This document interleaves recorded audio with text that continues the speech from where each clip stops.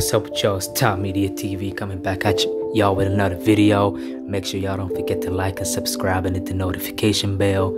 So this is SUGE aka Master KODY, you know, reflecting on his time that he had did with Suge Knight behind bars in Chino prison in '97, where he had pressed Suge Knight about, you know, who had, you know, killed Tupac, which Suge Knight actually told him that it was Baby Lane. So Master KODY, you know, goes into details with his encounter with Suge Knight and how it went down while they was incarcerated together. So this is what Master KODY had to say, y'all. This is what I said to Suge as we ambled down the massive central corridor at the California Institute for Men in Chino. He and I both had our hands cuffed behind our backs as we were escorted by two correctional officers with P-24 battle batons. Face the wall, barked a jaw-headed correctional officer in army fatigues.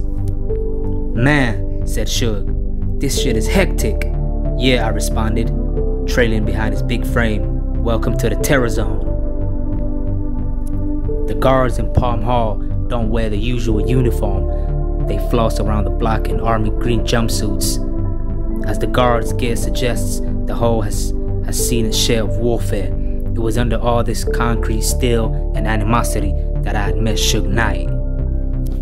I reasoned that as a celebrity, he'd be held in PC, protective custody, just as Machiavelli, then known as Tupac Shakur, was in '95 at the Clinton Correctional Facility in Dannemora, New York.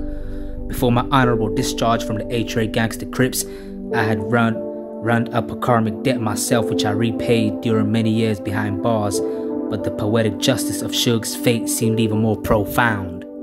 The last time I'd seen Machiavelli, aka Tupac, was in April of '96 during the video shoot for the X-rated version of How Do You Want It.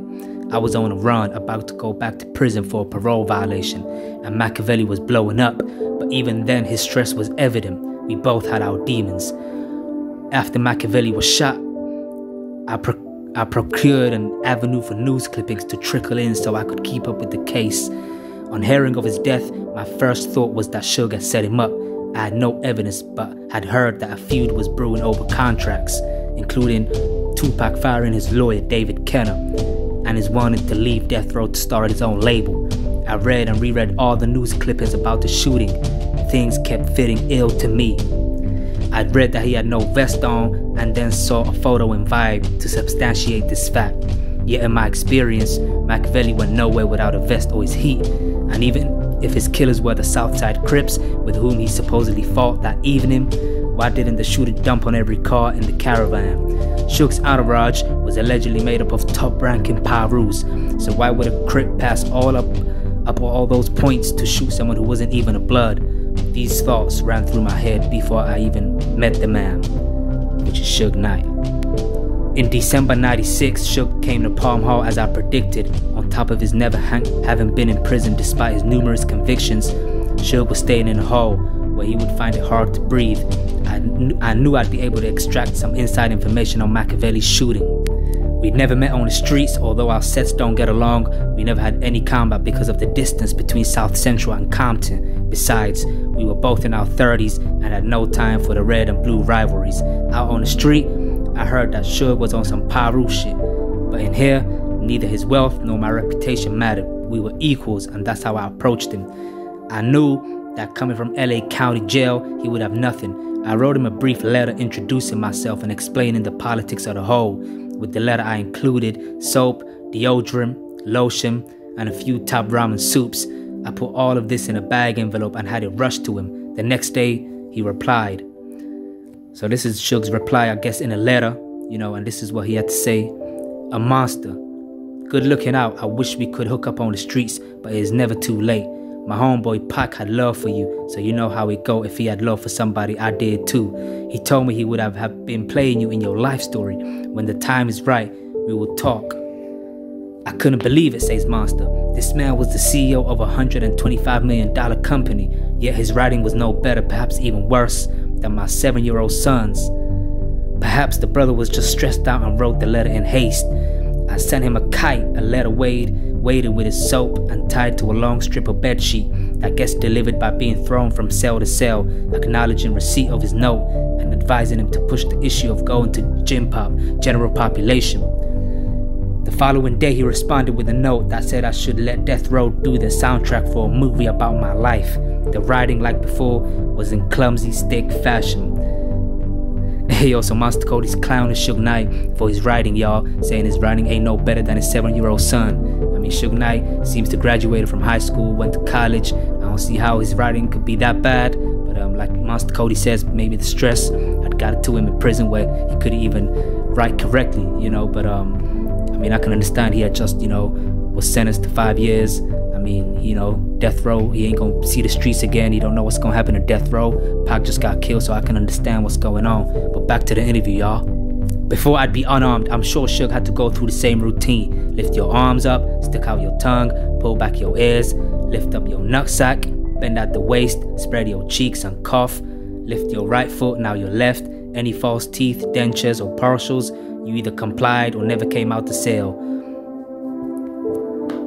When I reached the bottom of the stairs, I saw Suge facing the wall to my left. I eased over to him, noting his dimensions, 6'4", 330 pounds, in case things got out of hand.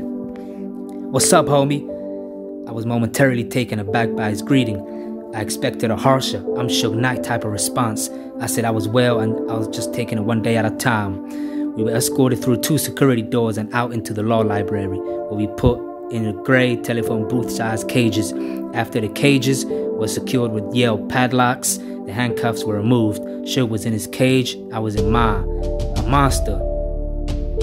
I heard Geronimo Pratt was in there too, Suge said. Monster replies, Geronimo Pratt left the same day Suge came. In fact, he had taken Geronimo's cell. It sort of irked me that he called me Monster after I had clearly signed each letter Sanyika. What if I used his banging name and called him Sugar Bear? I asked how he was doing so far. "Man, I'm losing weight. I can't use no phone or get contact visits. And what's up with that tier they got me on? Fools be yelling and shit." Clearly he was going through it. They had no shoes to fit him. So his man from VNG, Van Ness Gangsta Bloods, gave him some shower shoes. In return, he gave the guy a photo of a half-naked woman taken at Machiavelli's birthday party in Vegas. Suge's orange jumpsuit was 2 sizes too small, and on this day, he had only one side of his head shaved. "Ain't that cold?" "That razor broke." I asked the police for another one, but they never came back. Plus, how am I supposed to have a shower in 10 minutes? "I read your book," he said, "and seen you and your family on that documentary. Your mom is a strong woman." I thanked him for the compliment, Monster said, about his mom, and then asked him about Tupac. "That's my best friend," Suge said, regarding Tupac. "We go everywhere together." He started reminiscing about the wild times he and Pac had at Suge's Las Vegas nightclub. "We used to close up 662 at 12, lock the doors, and give out free drinks and just get our free cone." "How was my beau, though?" "He was the happiest he said he's ever been." "Did you see the lowrider I got him?" "No, I hadn't seen it," replied Monster. "Why all this talk about cars?" "Yeah, we just got one alike, 1961. He never drives it though. I'm gonna get that engine and all that chromed up." "Why would you have his car?" Monster thought to himself.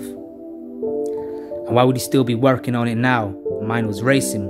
So y'all got some Lolos, huh?"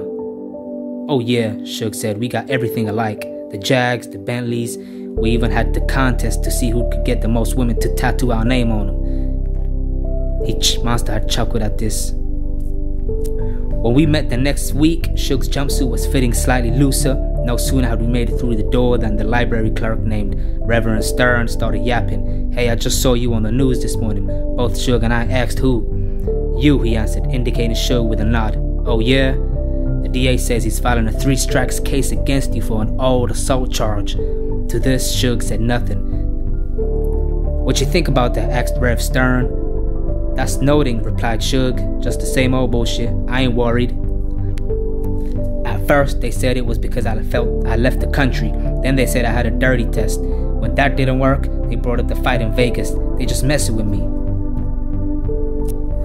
Monster had told Suge if Fetty, which is Tupac's mom, had gotten a $3 million royalty check from Interscope. "Nah," said Suge, "I gave her that money. She got some lawyer who said he's been a friend of the family for 20 years, talking about Pac had a bad contract. That's rubbish. When he was on Interscope, he was only getting 4 points. I got him 18 points. And they talking about he was cheated. Pac was happy. You seen all his jewelry, right? Monster, listen. When I went out to New York to see Pac, he was stressed out. He wanted to get out of prison. Don't you know he told me that I could have all of his songs for $30,000 if I had just got him out of jail? I told him no, to keep his songs, but I get him out. He said he'd always wanted a rack Benz, so I got him one. Plus, I got his mother a house. I'll tell you this, homie, God don't like ugly. We all seen that black 500 drop top Mercedes Benz and the house. Not one vehicle, not the Benz, the Jag, the Hummer, or the Lolo was in Machiavelli's name. Master would think to himself. All the jewelry, the limbo bills, and hotel accommodations were stacked against Tupac like an advance. According to SUGE, Tupac left owing him after $60 million worth of album sales in '96 alone. Imagine that. Impatiently, I asked about a shooting. Earlier that day, SUGE said, dude snatched a necklace with the death row coat of arms. Pac was upset about that. You know how he gets. When it's on, it's on. And later that night, Pac sees fool. So we touched him up a bit, you know. Still didn't get that necklace though. Then we got on back to my spot, changed and hang out a bit, trying to find some freaks to come to the club. Tyson had won a fight and we was going to celebrate, SUGE said. Pac was tripping though. All that day he was talking about how he never wanted to go back to prison. Never. Anyway, we rolling, everything is tight. We talking about this and that when all of a sudden, boom, boom, boom, boom. We start taking heavy hits. I punch it, bust a U-turn, but I realize I got a flat tire. Then I see Pac is hit, but he's still talking like it ain't nothing.